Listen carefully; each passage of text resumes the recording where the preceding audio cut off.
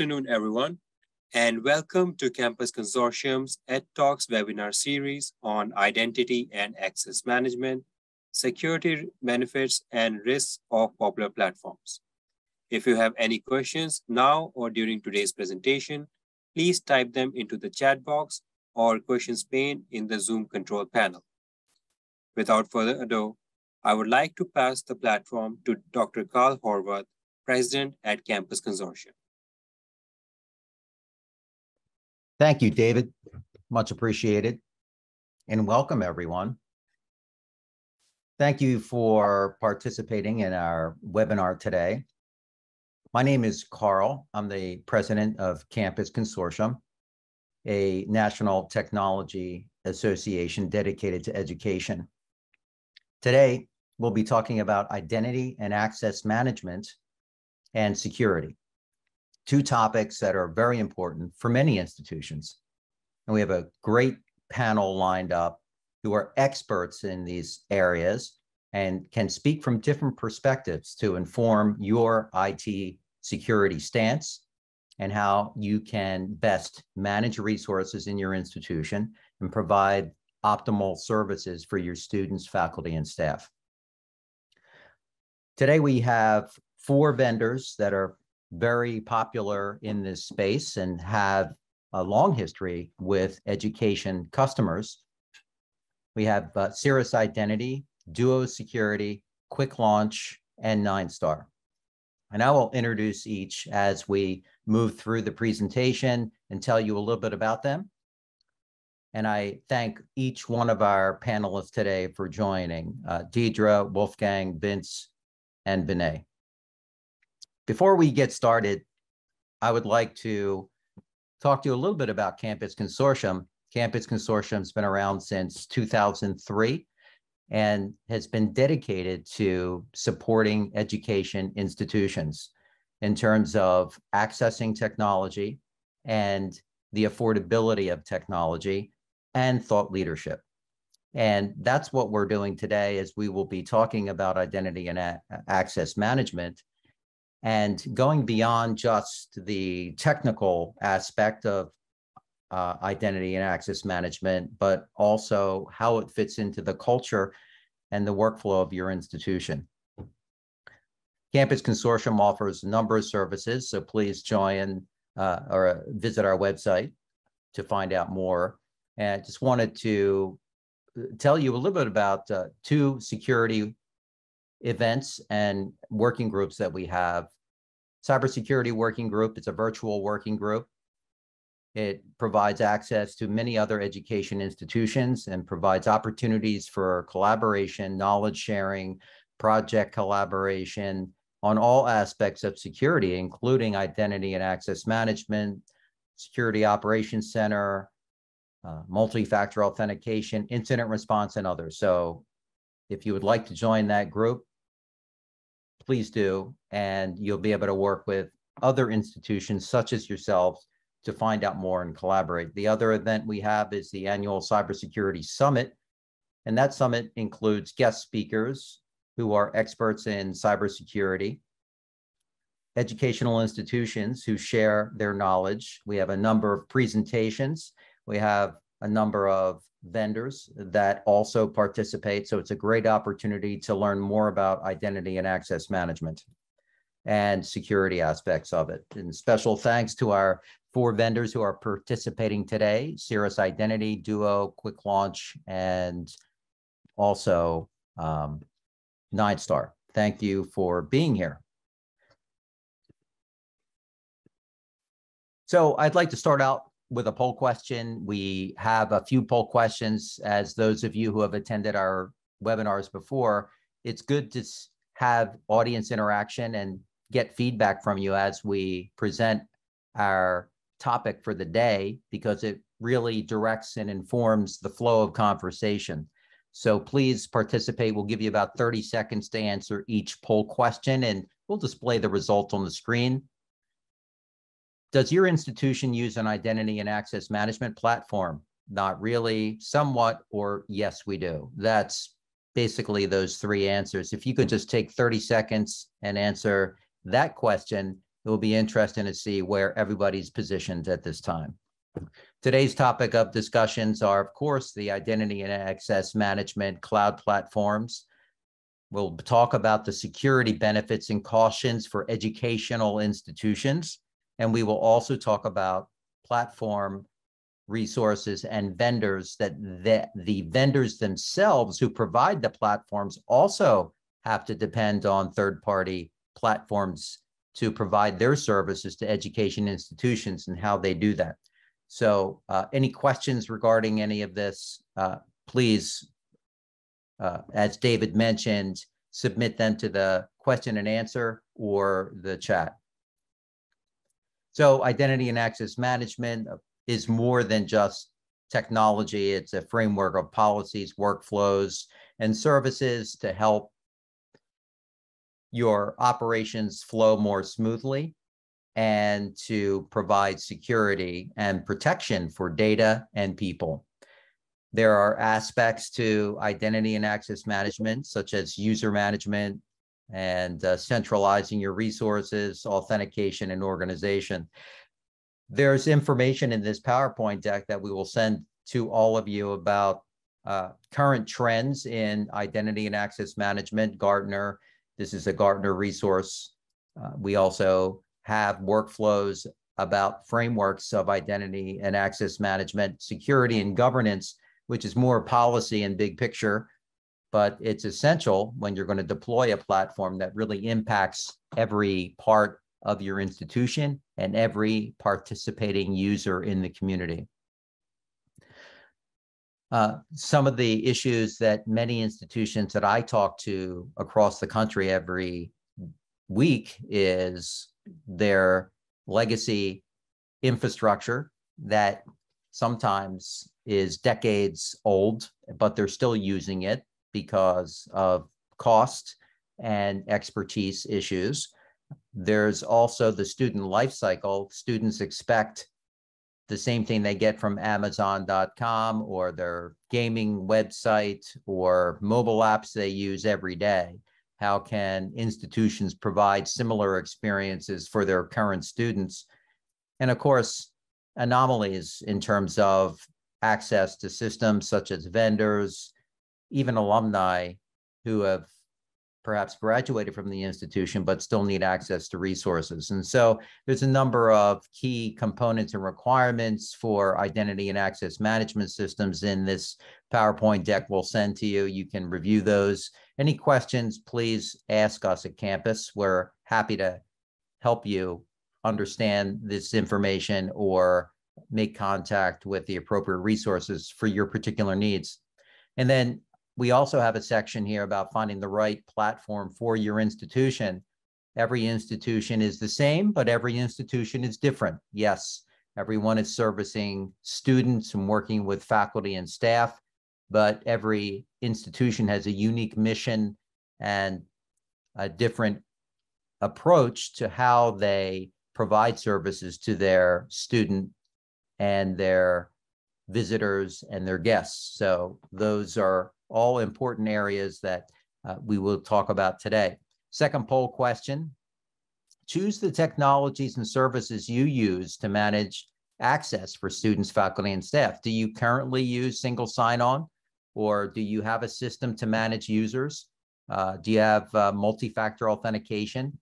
Platforms provide all these things, but sometimes institutions have deployed one or the other, or they may have designed it in-house and implemented a single sign-on solution, but they don't have other aspects of creating accounts or authorizing access to specific resources. So please take 30 seconds to answer that question. We'd appreciate that. And we will address that information as we get the information in. But I'd like to start today by introducing our first presenter, Dedra Chamberlin. Dedra is the founder and CEO of Cirrus Identity, and her goal is to take the frustration out of secure access to online services so people can easily access tools they need and collaborate more effectively. And really, the user-centric approach is most important because that will get the institution to be able to complete objectives, reach their goals, and grow more quickly, more effectively, and more securely. So, Dedra, thank you for joining us today. Looking forward to what your discussion will be about this topic. And please take it away. I'm going to hand it over to you. Okay, my pleasure. You can go ahead and skip to the next slide, Carl. Thank you. So I've been in the identity management and higher education space for over 2 decades. I led the identity management team at UC Berkeley for almost 10 years. And it's been almost 10 years now that I've been running Cirrus Identity. And I've stayed in this space for so long because I really care about higher education. I really believe in the educational mission. I love how collaborative higher education is. And the reality is that a lot of commercial identity solutions don't really fit exactly well in the higher ed space.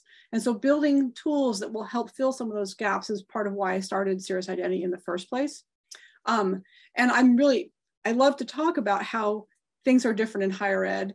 I only have 10 minutes today, or 9 minutes. So I'm going to focus on 2 of those main differences today. One is multilateral federation, and one is the fact that you have lots of users that need access to your systems who aren't in your core system. They're not students, faculty, and staff. So if you go to the next slide. I'm going to start by talking about how, when I first got into this field, in cybersecurity identity management, the prevailing wisdom was that you had to have a perimeter around your key assets in the commercial world. You're going to protect your enterprise, build up your VPNs, your intrusion protection systems, your firewalls, and relatively trust people who are inside your walled garden and don't trust people who are outside of it. Nowadays, the prevailing wisdom is that you can't really trust your perimeter. You have to adopt a zero trust philosophy and authenticate and authorize each individual access to a resource. So next slide. The thing that I think is really fascinating is that the higher education world has been playing this zero trust game for decades. Within the higher education space, openness and public access are part of our core mission and mandate. And so we've been dealing with providing accessible services on the open internet for a long, long time. Universities collaborate across institutions. You have shared resources that multiple people need to access, like a wiki or access to a research collaboration platform. And you have hundreds of researchers across hundreds of institutions who need to access these shared resources. So it was the higher ed community that built tools that allowed us within higher ed to trust people who are outside our walled gardens decades ago. So next slide.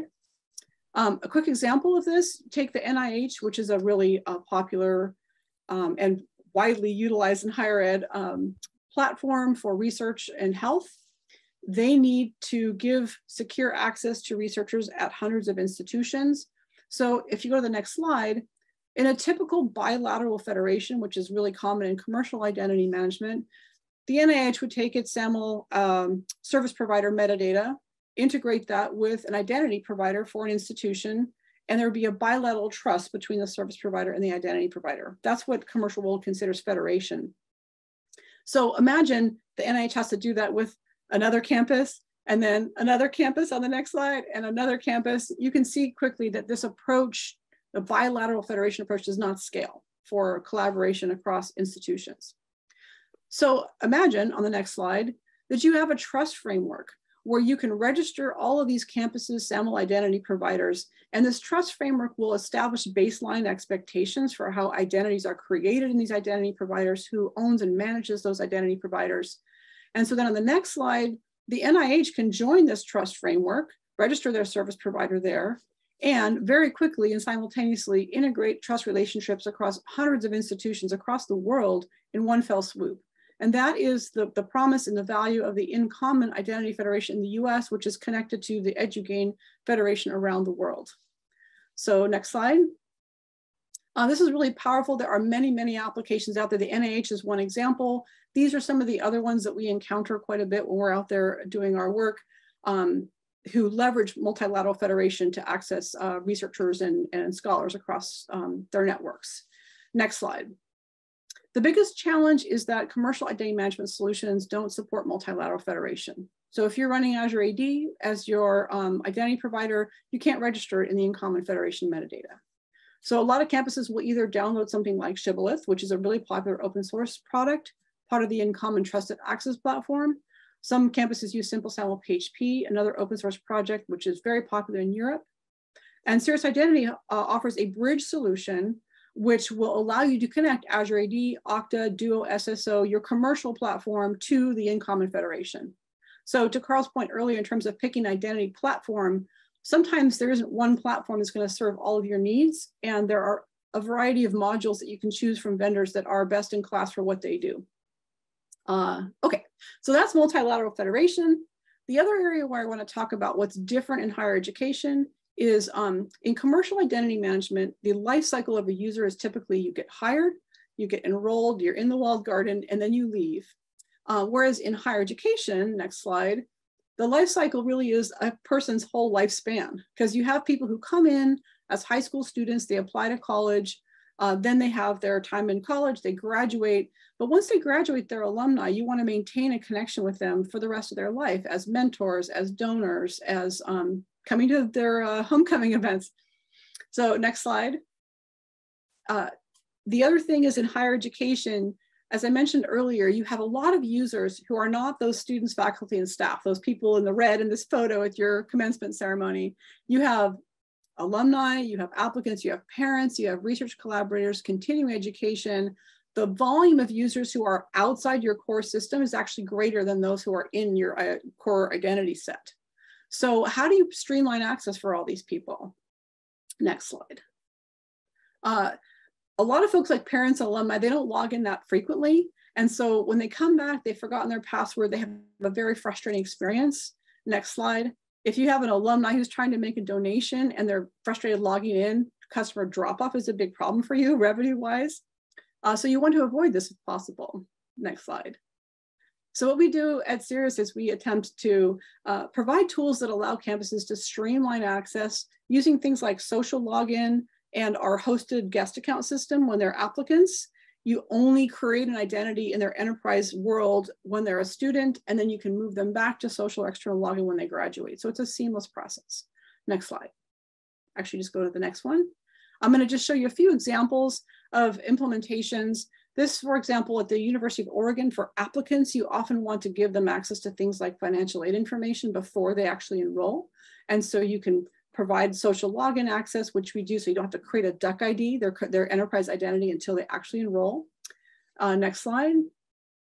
Another common use case at the other end of the life cycle is for transcript access. Here's an implementation at UCSD where they're allowing social login, campus login, or our hosted guest account system to get access to transcripts. And then the last slide. This is a continuing education example at the University of Florida, where they use Modern Campus and Canvas for their continuing ed program, and they allow social login as well as campus login. So that kind of just gives you two examples of how higher ed identity is different from commercial identity. And we love talking to people on campuses, learning more about what you're doing and answering questions you might have. We've lived your pain, so you have our contact information. Thank you, Dedra. That's very interesting. And I can see from many different perspectives in educations where you've been able to identify the challenges and address them in terms of identity and access management. So great presentation. I would like to just take a moment to pause and call out a few of our attendees today. Didn't get a chance to do this at the beginning, but before we move on to our next presentation with Cisco Duo, we have, you know, a regular attendee. Looks like Franklin and Marshall College is attending today. Thank you for being here. Carnegie Mellon University as well. Iowa State University. We have San Francisco State University. I love the representation from across the entire country. We always get so many different institutions from East to Midwest to West. And James Madison, Miami University, Boston Architectural College, Louisiana State University, James Madison University, Stony Brook, Seton Hill University, Rockhurst, Appalachian State University, Amherst College, and so many more. So I really want to thank everyone for attending today, and we will be sure to be in touch with you with all these information resources and the insight from our guest panelists today. I'm going to ask one more quick poll question. And again, if we don't get to presenting these in this presentation and giving you the feedback, we will send it out to you when we send you the recording of this webinar, so you will know what everyone answered. What IT security questions do you ask your identity and access management vendor? We don't ask questions. We focus on functionality, or we regard our platforms as a form of security, or we ask our vendors for a security report annually. If you could just take the next 30 seconds, audience, to please answer these questions. We'd appreciate the input and feedback, and we will, again, as I said, share that with everyone. Our next presenter is Wolfgang Goerich. He's a strategist and futurist. Wolfgang is a Cisco Duo Advisory Chief Information Security Officer for Duo Security. He led IT and IT security in the healthcare and financial and services verticals, and advisory and assessment practices in several cybersecurity consulting firms. So, Wolfgang, you have a lot of expertise around this area, and working with Cisco, who has so many other solutions that many of our education sector members and attendees and attendees today have on their campuses. Could you speak to identity and access management and security? Absolutely. Thanks so much, Carl. It's great to be here. You know, when I came out of being a CISO in financial services, I went into consulting, and one of the early customers that we were working with was just this space, right? EDU. And I remember saying, all right, well, what does your DMZ look like? What does your network look like? And they're like, whoa, whoa, whoa, whoa. In your world, maybe a DMZ was 2 computers, 3 servers, right? You need to understand in higher ed, our entire network is effectively the DMZ. Our core is really the small part. Like, oh, all right, fair enough. And then I was leading an IAM practice. My second eye-opening experience was I'm leading this practice, and I was talking about role-based access. So we're going to have people come on. We're going to give them roles. When they change jobs, we're going to remove those roles. And they're like, all right, yeah, that sounds good.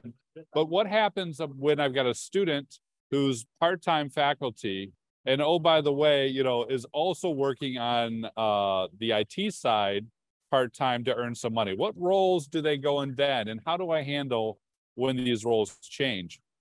And it really quite quickly dawned on me the incredible complexity of this space. So I'm so glad to be talking here today. I loved everything Dedra was saying. If you take me to the next slide, I don't have a lot of slides today, but just to sort of paint the picture. When we think about IAM, I'm going to be speaking to predominantly the authentication side and then a little bit to the authorization side. When we think about what Dedra was saying, right, we've got a central identity, hopefully. We've got the identity federator, which is such an important challenge to solve. That zero trust side comes into question. How am I extending trust to those people? How am I removing trust if something has gone awry? And how am I doing that consistently by policy across a variety of different use cases, across a variety of different applications, across a variety of different systems and identities and everything else? So this is really where Duo Security comes in. What Duo Security is predominantly known for is multi-factor. So I'm authenticating in, and I'm going to provide a code. I'm going to click a button. I'm going to use my security badge or security key. There's this really interesting generational sea change that's happening today with multi-factor. In the past, right, us adults were having our controls and very resistant to it in many cases. Don't make me carry around a badge. Please don't make me type in 6-character numbers. Why do I have to reach for my phone? I put my phone across the room so I would pay attention to this work I need to do and not get on Twitter, right? It's been the way it is. Now, our kids are being incentivized. There's Epic Games has done a great job at this. Riot Games has done a great job of this. With Epic Games a couple years ago, they said, if you install and apply multi-factor, we're going to give you a boogie down emote and your character can dance. And suddenly kids are like, hey, mom, dad, can you show me how to do multi-factor? Because I want my characters to dance. And then Riot Games has recently said you have additional power-ups and access to additional levels if you've got multi-factor. So it's intriguing because a lot of the resistance that we plan for in security has now become generational. And this, of course, is not the first time we've seen something like this happen. If you think back to seatbelts, I'm sure everyone who's listening to this is like, of course, I get in the car, I put on my seatbelt. But that wasn't always the case, right? When we were kids, we had to be convinced to wear seatbelts. And then when the kids are wearing seatbelts, and they're asking their parents, hey, mom, dad, how come you're up front and you're not buckled in? So the parents are feeling pressure to wear seatbelts. And 20 years later, everyone is seatbelted and safe. I expect the same thing to happen with multi-factor as kids want to have these power-ups, want to have this additional access, which makes it intriguing because from a campus perspective, we're now raising a generation that's much more amenable and understandable to these security controls. Now, if we're just doing multi-factor, that would be one thing. At least that's better. It prevents like account takeovers and compromises and password theft. It would be even better if we got rid of the password altogether. So when we think about the futurist side of my role, one of the things that I'm working on, and if you have Duo, I'd encourage you to reach out and take a look at this. One of the things that I've been advocating for a long time is if we've got strong factors plus a password to authenticate, let's get rid of the password altogether. This is the weakest part. It's the part that's always written down, right? Or here's your student badge, and by the way, your password is your student ID. Those types of scenarios. So the future side of multi-factor is going to be passwordless and removing the password altogether. Lots of work already being done on this. Duo already has a offering and limited availability for just this thing. But if we're just doing that, okay, that's fine. That's good. But we don't want to have people have to click all the time. We don't want to have people to enter their factor in all the time. We need to provide a better user experience. So one of the things that Duo recognized very early on is if we're not able to do passwordless yet, maybe we can do less passwords. Maybe we can do less authentication. And the way we do that is through a few different ways. On the multi-factor side itself, let's remember the device. Generally, a 12-hour or a 18-hour period is not going to create a lot of concern for most of the students and the faculty and the people we're thinking about. Certainly, if it's an IT professional, certainly if it's someone who has access to core resources, we're going to want to prompt them all the time. But the ability to create a policy that reduces friction is incredibly important. The other side of that is single sign-on. So how can we deliver our applications once we got central identity through single sign-on, where I'm going to cert myself once the single sign-on pane, go through that multi-factor, maybe authenticate with passwordless. From there, all my apps are going to go open up. So SSO has really become a critical component and one of the most widely used features from Duo, in addition to the MFA side.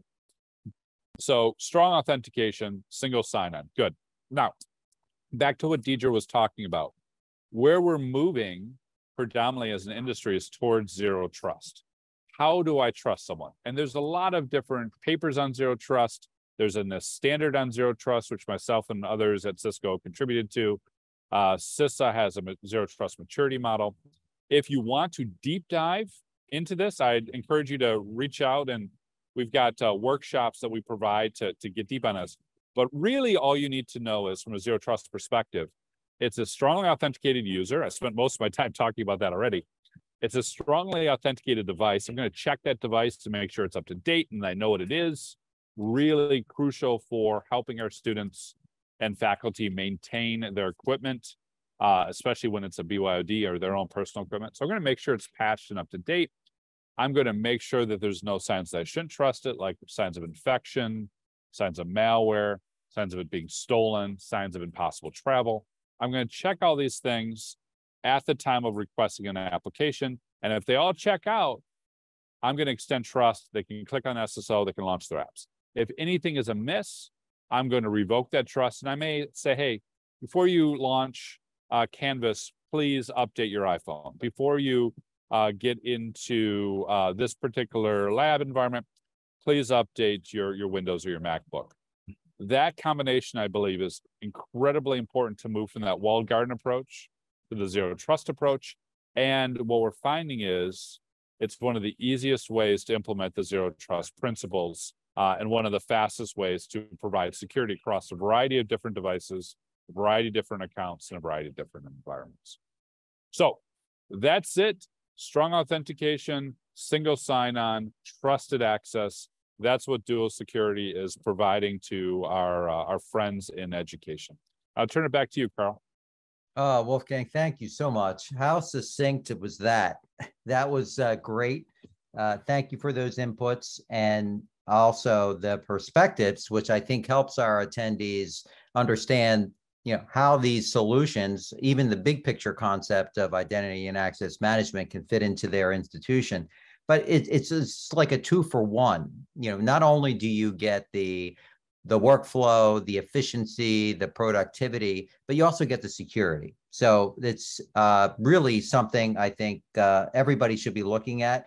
And I think the other part of this is that I've found in the institutions I've worked in over the years is that it's actually doable and that you can do it no matter how small or how many limited resources you have. So good input from our first two presenters. I just want to quickly provide you feedback on the poll questions that you've been answering, because we're going to another poll question in just a moment. Poll 1, which was, does your institution use an identity and access management system? About 29%, 30% of our attendees say no, not currently. And then about 38% said, well, somewhat, and that probably means they may have hybrid solutions. And then 33% said, yes, they do use a platform. So it's really been, our audience is divided up into thirds. So that's great feedback. Thank you for that information. The second poll question, choose the technologies and services used to manage access for students, faculty, and staff. Select all that apply. The top two, the very number one item that they use, the technologies, are multi-factor authentication. Number 2 is single sign-on. They're very close in terms of responses. And the third one, user management. This would be in terms of understanding what user management is: centralized repository of users, provisioning and deprovisioning. Only 38% of users or attendees mentioned that they use this in their institution. So a lot of people have already implemented single sign-on or MFA solutions, but there is nothing like an integrated, centralized system to help manage your environment. And the third poll question so far, before we get to the fourth one, is what IT security questions do you ask your vendor? And by far, the biggest question is, we regard our identity and access management platform as a form of security. And that's what this webinar is about today: identity and access management and security. So 68% of our respondents indicated that they likened access or identity and access to security. To a lesser extent, we had 16% say that we don't ask security questions, and 16% say that we ask for a security report annually. So thank you so much, audience, and attendees, for participating in that. It helps other institutions understand where they are in terms of identity and access management, and it also provides input from their IT security stance as well. Before we move on to the next question, we have a question from Cody Eckert. This may or not may be appropriate question for this webinar, but Cody is curious about how institutions handle identity and access management in regard to user provisioning and deprovisioning. And that's just what we talked about. It looks like most people are using SSO or MFA, but not as many institutions are dealing with their provisioning and deprovisioning. And that's so important. I can tell you from experience in 2 education institutions where we didn't have that. We had old VB scripts or is something from the late 90s or early 2000s that were used to generate accounts. And this was really problematic in terms of onboarding new students and also new employees. And so using a platform really made the system much more efficient because students and new employees could expect when they would get their access to systems to do their job or to learn. In terms of people who left, there's also accounts, and I've been guilty of this in the past, of saying, somebody said, so-and-so left 3 months ago, but they still have access to the XYZ resource. Not a good thing, right? That's not good for your security stance. So you also want to not just provision users, but deprovision them as well.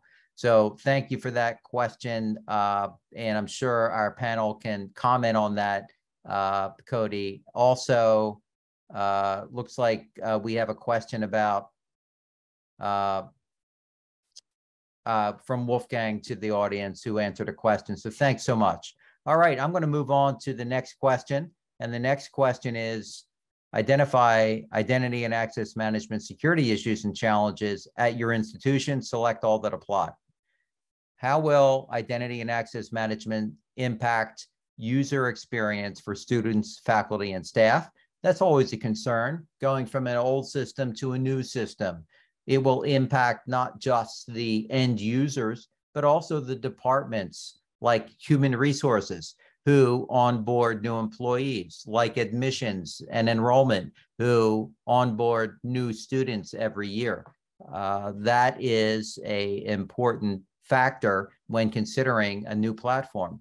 How complex will a platform be to deploy, since many institutions, and particularly since the pandemic, have lost funding, a budget, and staffing to deal with working with platforms or providing customer service. We really want to make sure that institutions can redirect their resources, their staffing, to help students, staff, and faculty.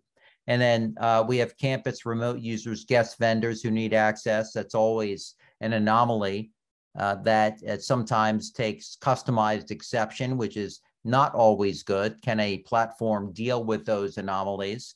And the overall implementation and maintenance costs. So affordability of a platform is a concern for many institutions. Lastly, training the community, which also kind of relates to the lack of expertise on a campus or lack of staffing to be able to help manage or implement a platform. That's a concern too for many institutions that I've talked to in the past year. So please answer each of these items, attendees, that apply to your institution. We'd love to hear from you. I'm going to move us on to the next presenter, which is Vince Pisapati. And Vince is a Chief Operating Officer for Quick Launch, an identity and integration platform.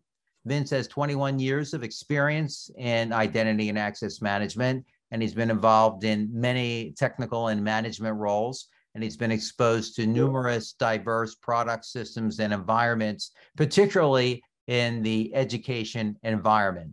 So I know that, Vince, you support a lot of education institutions from your organization, your company, and I'm going to hand it over to you. Thank you, Carl. Good afternoon. My name is Vince. I am the Chief Operating Officer here at Quick Launch. And let's move to the next slide. Let's start off. We have little time. I want to cover as much as I can in these 10 minutes.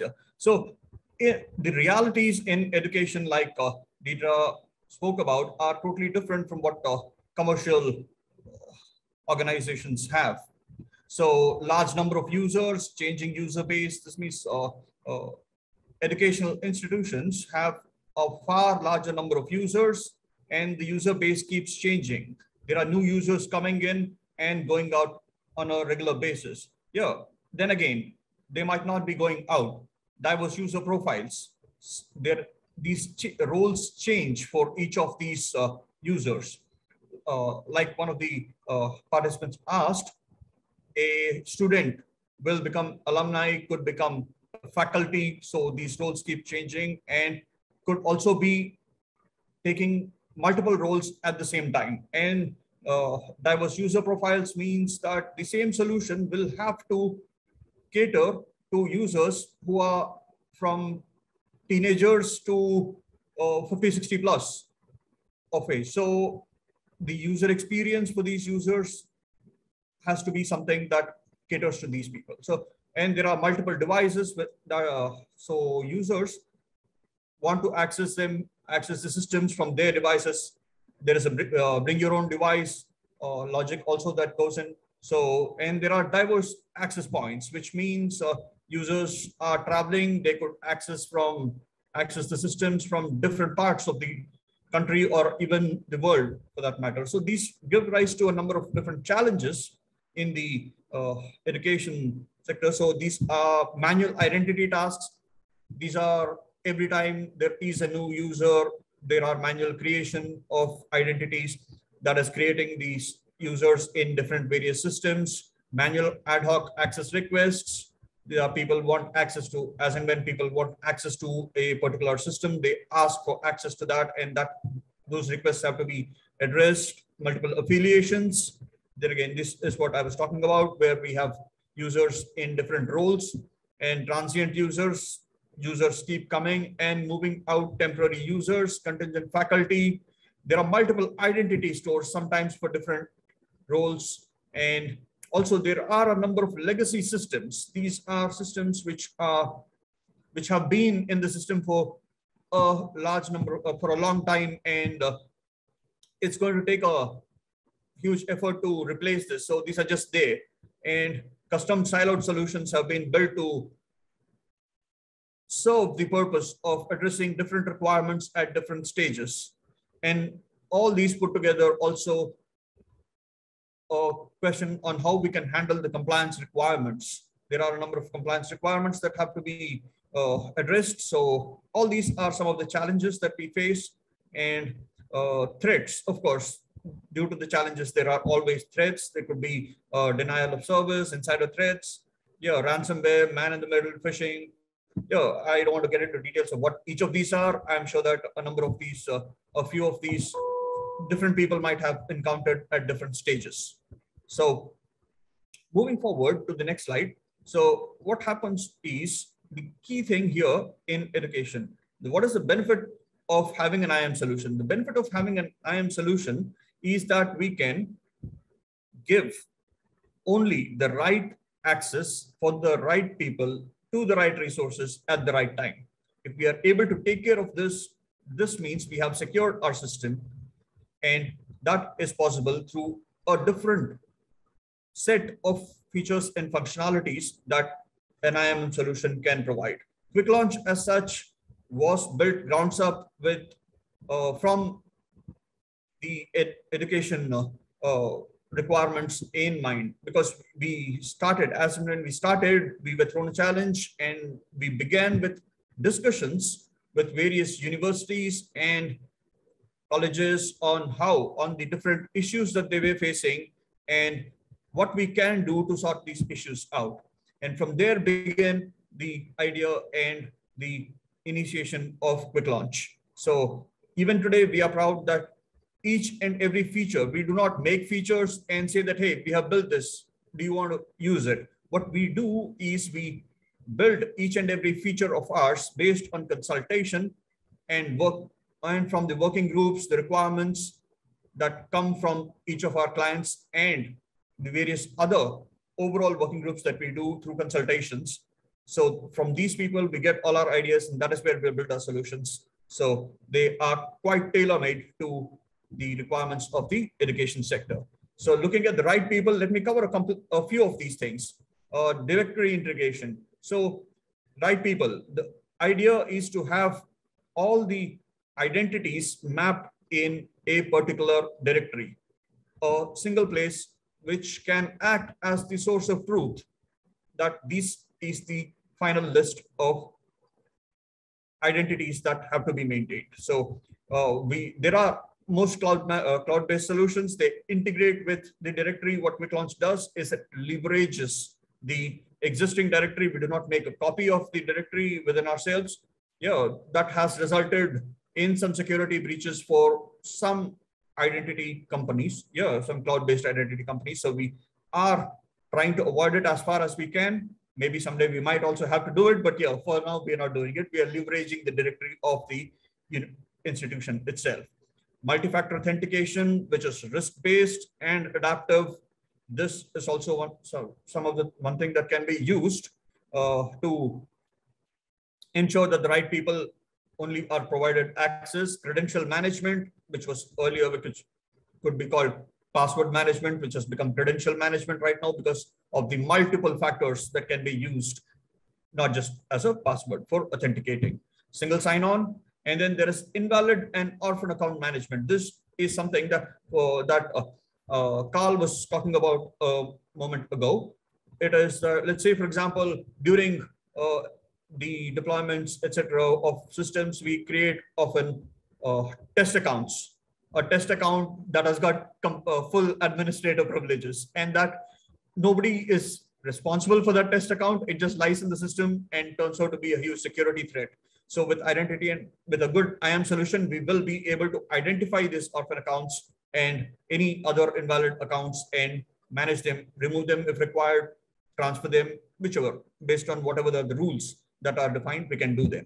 Right? Provide only the right access, to give only the right access, automated provisioning, so based and role-based access, privileged access. So all these, like say, for example, what happens is as and when a person comes into the organization, the automated provisioning system, it picks up these the details of this person and creates, based on the person's roles and the privileges, creates accounts and accesses with the necessary permissions for this person in the various systems and applications where the user needs to have these. So that can make sure that can ensure that only the right access is provided at that time.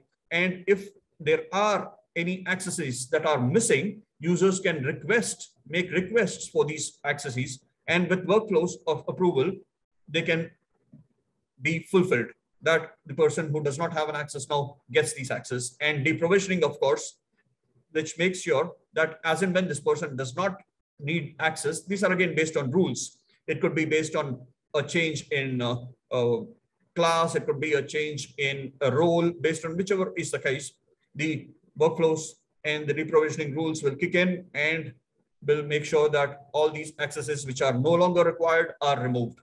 So there, when it comes to the right resources, yes, provisioning also takes care that access is provided only to the right resources. Single sign-on. Through single sign-on, we make sure that only the right resources can be accessed based on the person who's authenticating. Access requests with workflows also, yes, this makes sure that the right resources are provided. Segregation of duties. So let me talk about that for a moment. Segregation of duties, this is where we define rules that if a person can do something, then that person cannot do another thing. For example, a person who has the ability to raise a reimbursement request should not have the ability to approve that reimbursement request. Yeah, so we define rules like that in the system. So it makes sure that there is segregation of duties and only the right resources are available to that person at any time. Access reviews and certifications, this sends out at a pre-decided duration. It could be monthly, it could be quarterly. It sends out a notification to people saying that, hey, in your team, there are 10 people, or rather in your class, there are 15 students, and these are the different applications that the person has got access to. Do you want to continue with this access, or do you want to remove any of these accesses? So the person, all that person can do is say retain or revoke. So doing this periodically ensures that only the right resources are given access. Yeah. And deprovisioning, yes, through deprovisioning, we can ensure that no unauthorized access is available to any of the resources. Again, right time at the right time. This means, yeah, you can see that automated provisioning, single sign-on. Yeah, just like say what we were talking about with workflows, access requests and workflows. We said that so access requests and workflows, during approval, we can specify anytime during automated provisioning, we can specify that it is available for a specific duration of time, and we can just make sure that it is fixed to that time. And sounds good. This is a good solution. It sounds like you've considered all the options in terms of this solution. Very nice. And as you say, the graphic showing right people, right access, right resources, right time, that's critical, right? Because we don't want people getting into the wrong information. I just wanted to see if we could invite Vinay to, speak about his solution at this point, or do you have anything else to finish up? No, I think maybe I'll just take one more minute for the next slide and I can close. I just wanted to mention that we also have our vendors and service providers largely in three parts. One is the infrastructure providers, people who provide us specialized components, and other platform and service integrations, say like a payment gateway, somebody like that. So we have to make sure that we ascertain security with each of these at each of these levels and do a consolidated penetration testing, vulnerability assessments, and then ensure that the security of the solution. Thank you. Thank you very much, Vince. Good stuff. Appreciate that input, and the kind of overview really helps institutions understand where they're at. I just want to give everyone an update in terms of the last poll question, which asked about the top issues. Select all that apply. The top issue, 88%, was that most institutions were concerned about where the funding and the resources were going to come to be able to implement identity and access management. Number two concern was, again, for training and support, where the funding and resources were going to come. So I know that a lot of the identity and access management platforms have solutions for this to help institutions. So I think it's worth a discussion with a vendor who provides these services. Our next presenter is Vinay Kumar. He's an experienced technology executive, innovative leader. He graduated from Stanford University, and Vinay is a managing director of 9star, a technology company that provides enterprise-grade shibboleth-based identity and access authentication solutions. Vinay, I'm going to hand it over to you, please.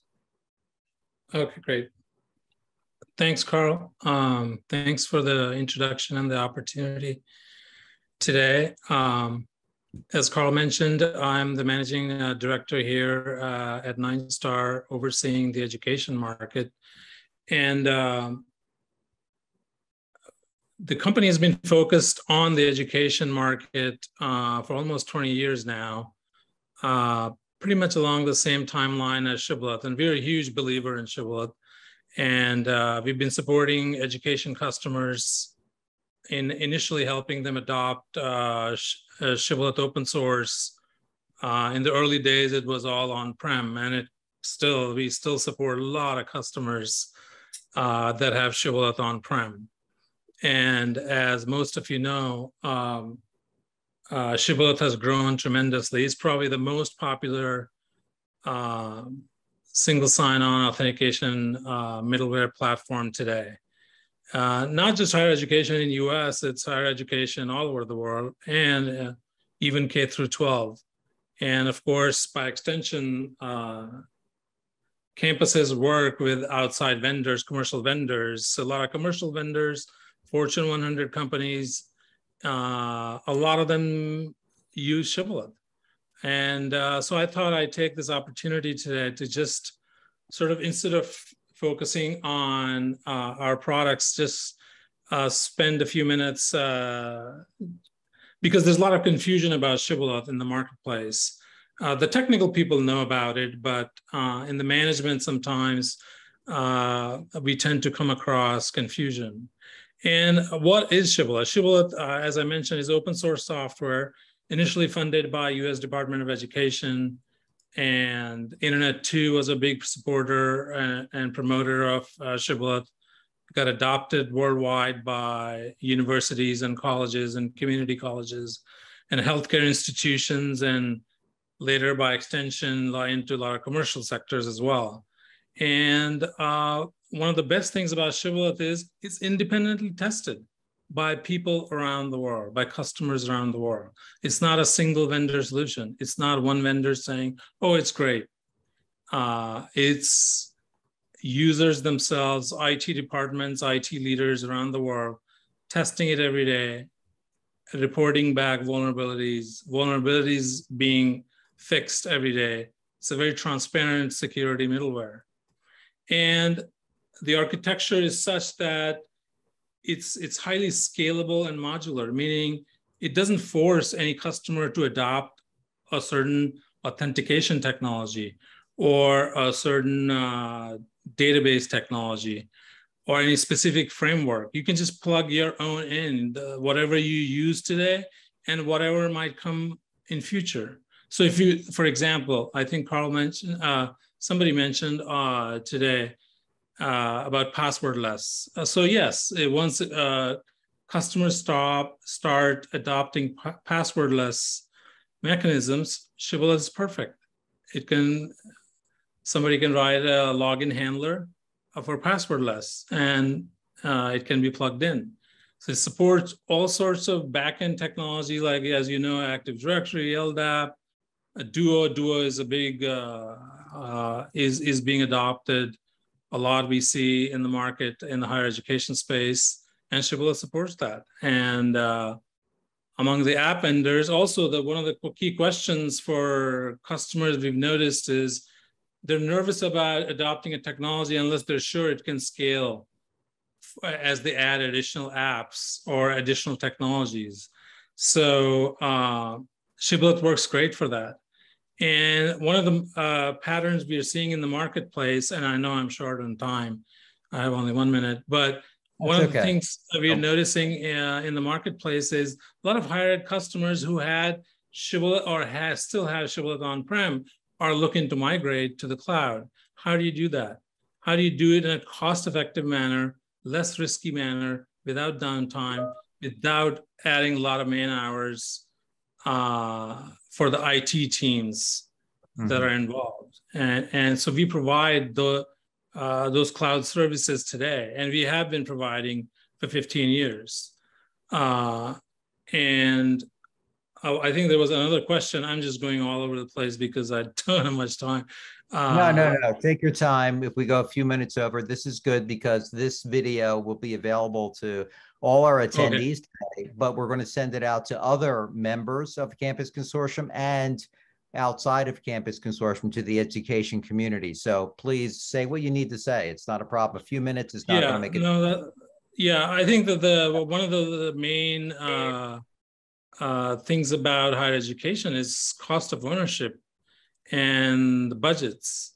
So we, over 20 years, we worked with so many customers in higher education that I think we have a very good idea why Shibboleth is so popular, and it will continue to make more inroads going from on-prem to the cloud, where it removes a lot of complexity of managing it on-prem once Shibboleth is moved to the cloud.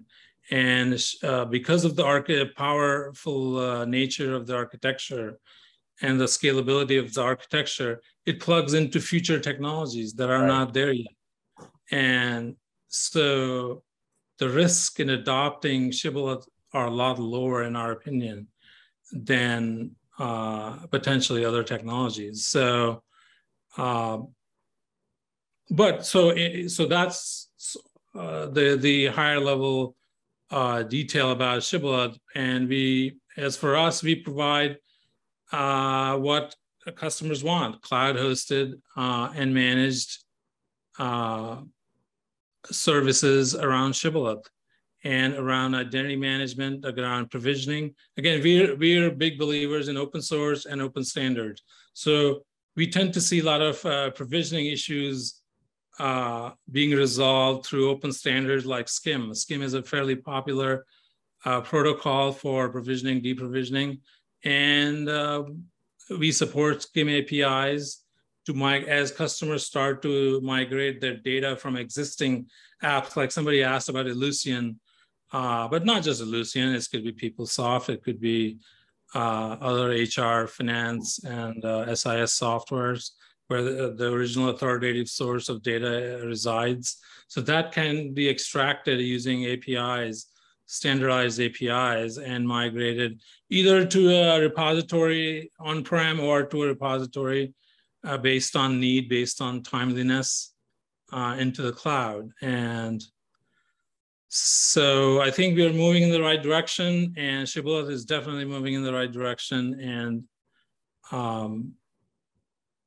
with that, I'll hand it back to you, Carl. Sorry for taking 2 extra minutes. No worries. My apologies for, we kind of went a little bit over, but, everyone, all of you presenters had excellent points from your perspectives. And I think that there is a solution in everything that's been presented today for not just the attendees that participated in our webinar today, but also for all of education. And that's why we're here.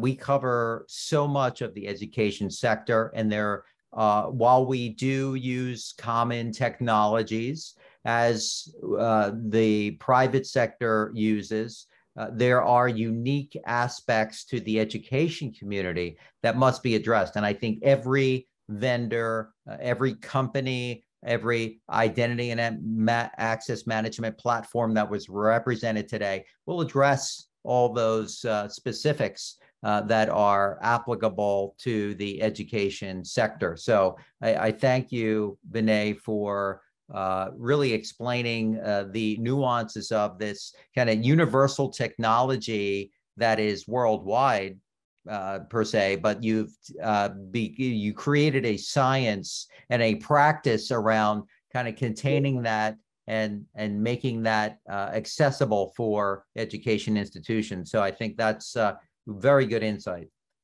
So I want to thank everyone, all our presenters today, all our panelists, great input, great feedback. If any one of the attendees has questions or inputs or wants to make a connection with any of our participating panelists today, Campus Consortium is happy to do it, and we would be delighted to make that connection for you, or you can reach out directly to any of our panelists. This webinar will be sent out to you as a recording. You'll be able to see their contact information. Either way, we will make that connection for you, and it costs nothing for questions, right? So whether you ask us, we are a nonprofit, happy to answer any questions and make connections for you. But I'm sure that any one of our panelists today would be happy to have a discussion with you about their particular solution for identity and access management and how it applies to your institution. Again, we'll create a brief or a report about this, and we'll distribute that out also to the attendees, so you have a lot of that information, as well as the recording of this webinar. I want to thank our panelists today, Dedra, Wolfgang, Vince, and Vinay. You guys were excellent, very good input and information, and a helpful resource for our attendees. I want to thank our attendees for joining today from all over the country. Great representation of attendees that shows the diverse need for identity and access management. And also I want to thank the wonderful Campus Consortium staff, David, Lilly, Hector, Harvey, Sam, everybody who has contributed to make this webinar possible and take care of all the logistics and back end. And thank you again to all, and have a great rest of the day. We'll see you at the next EdTalk webinar.